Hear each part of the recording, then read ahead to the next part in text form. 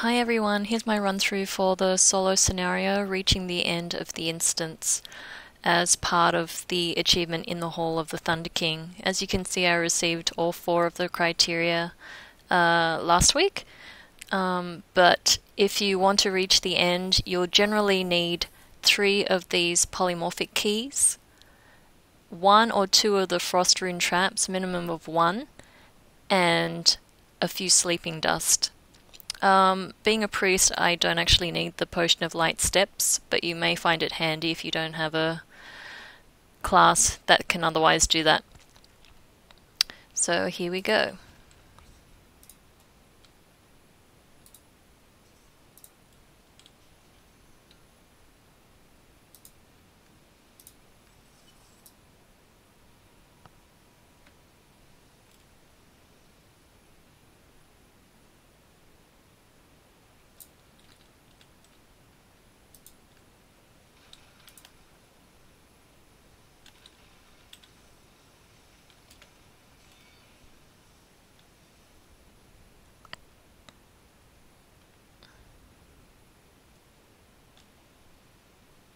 It's important to work out which criteria you're going for right at the beginning and not change from that. So if you figure you want to do the 10 golden chests, but then you think, oh, the RNG isn't too good this week, and then you want to change to going to the end for the 2 criteria, then you'll probably waste a lot of time doing that. So stick with it and see how you go.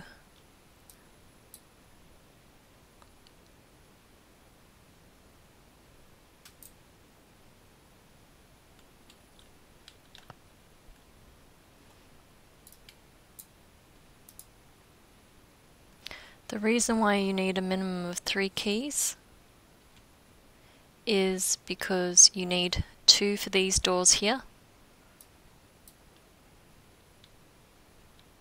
What a horrible start. Oh my gosh.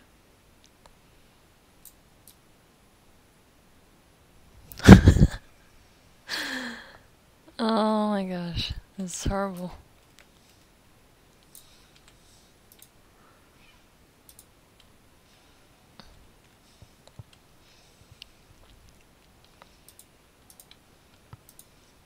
Using my cheat.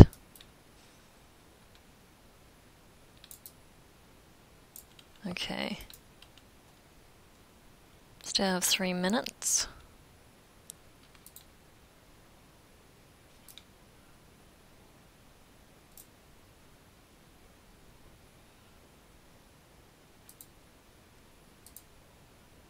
There does seem to be a bit of a cooldown on the key though.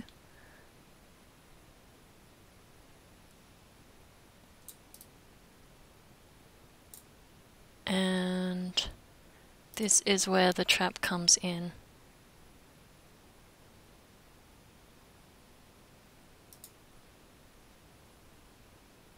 Perfect.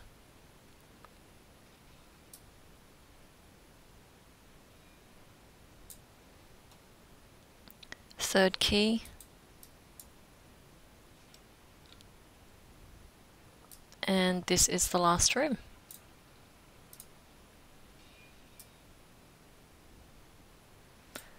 This is the boss you need to kill. Quite often he comes with the 2 dogs though. And he does an AoE cone effect, which is that. Make sure you don't get caught in that.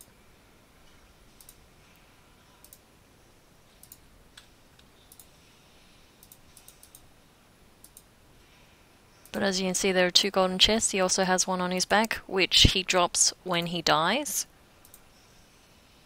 So if you short 3 chests on the 10 golden chests, that's another alternative.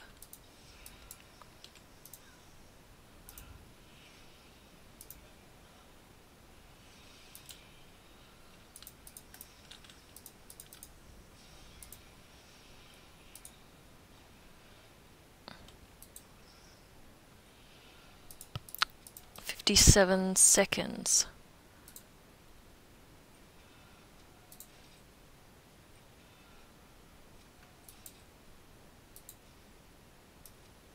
He has a key too, and the NPC is just over there. You can just see him in the corner.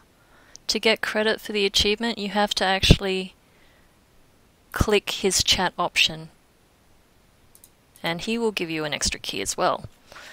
Another burial trove key, which comes in handy right at the end.